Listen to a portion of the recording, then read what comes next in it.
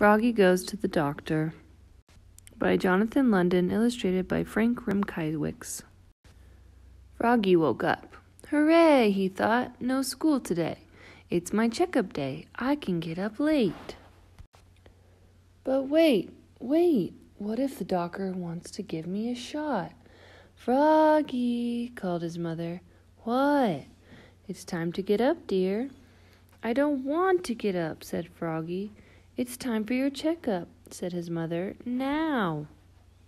Froggy crawled out of bed and flopped into the kitchen. Flop, flop, flop. It's time to see Dr. Mugwort, said his mother. Dr. Mugwort was the wife of Froggy's principal, Mr. Mugwort. I don't want to see Dr. Mugwort, groaned Froggy. I feel fine, see? Froggy hopped onto the table and tried to make a muscle.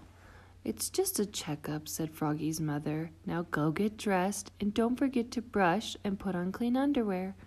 So Froggy flopped back to his room to get dressed. Flop, flop, flop. At the doctor's office, they had to sit a long time in the waiting room. Froggy was worried. What if I need a shot? Then in came Froggelina with her mother. Hi, Froggy, said Froggelina. She bounced down right beside him. Froggy scooted away. Froggelina scooted closer. Froggy scooted away and fell off the bench. Boink. Froggy, said his mother. What? Sit up, dear, and please sit still. But it was hard to sit still. He made a paper airplane and threw it in the air. Zwoosh! Just as Dr. Mugwort stepped into the room, it circled once, it circled twice, then hit her smack in the eye. Zow! Oops, said Froggy. Follow me, said Dr. Mugwort. She was not a happy doctor.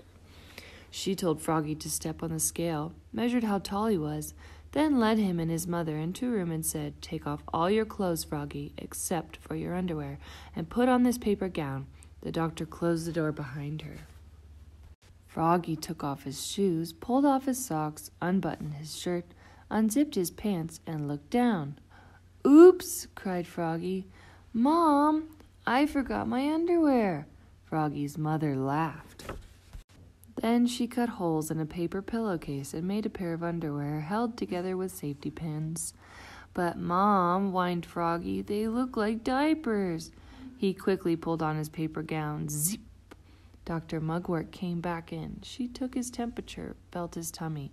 Oh, that tickles, giggled Froggy, and looked in his eyes with a light. Please don't cross your eyes, Froggy. She didn't look in his ears. Froggy didn't have any ears. Then she looked in his mouth. She said, Say, ah. Oh, said Dr. Mugwort, and almost fell on the floor. Your breath smells like dead flies. Oops, said Froggy. I guess I forgot to brush. She stood up and rubbed her stethoscope. Now this may feel cold, she said, and pressed it against his back. Yikes, yelled Froggy. He grabbed the stethoscope and shouted, It's freezing! Again, Dr. Mugwort almost fell on the floor. Then she said, Now, Froggy, let's check your reflexes. She tapped his knee with the little rubber hammer. Nothing. She tapped it a little harder. Bonk, and up flew his foot right into her chin. Clack! This time Dr. Mugwort did fall on the floor. Oops, cried Froggy, looking more red in the face than green. Dr. Mugwort stood up and glared at him. Time for your shot, Froggy, she said. Just kidding. Then she gave him a gold star and a lollipop and said, You're a very healthy frog, and smiled. See, Mom, said Froggy, I told you I was fine. Froggy stuck the gold star on his forehead and a lollipop in his mouth, got dressed, zip, zoop, zit, zit, zit, and then leapfrogged with his mother, flop, flop, flop, all the way to the exit. Hey, Mom, said Froggy, that was fun. Let's come back to see Dr. Mugwort real soon. Not too soon, said Dr. Mugwort, waving goodbye. The end.